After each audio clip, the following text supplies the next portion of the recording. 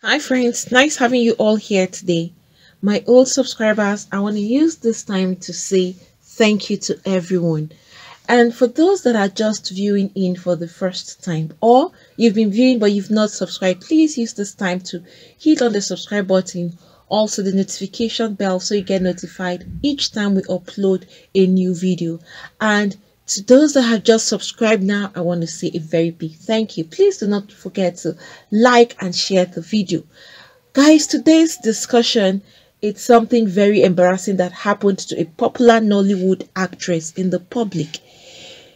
She actually visited Shoprite at Ibadan, and the precise location is the one that is along Ring Road. It's a popular shopping mall. A lot of people who are in that area know that Shoprite is a place where so many people come in to buy a lot of things, and especially the weekend, it's jam-packed. That is a free time a lot of people have to do shopping and get things ready for the week. But this reaction has shocked a lot of people, but at the same time, it's a reaction that a lot of people would react the same way. Some would even react worse than she did.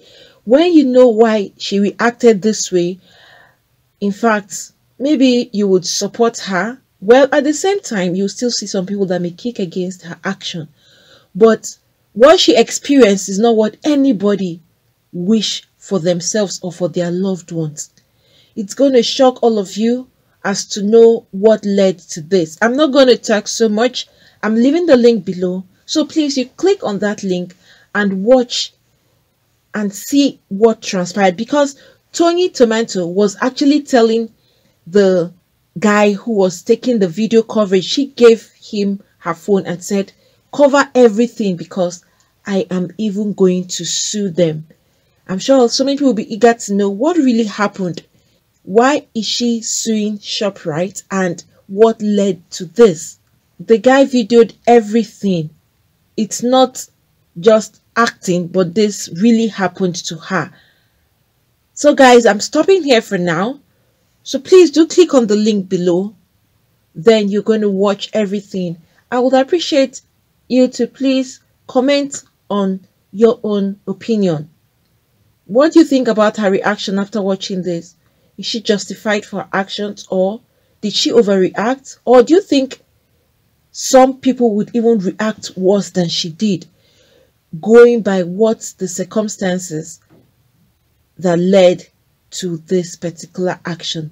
So friends, I'm stopping here. Before I leave, I would remind every other person, please, for those that have not subscribed, use this time to click on the subscribe button, also the notification bell so you get notified each time we upload a new video. Thank you. God bless you all.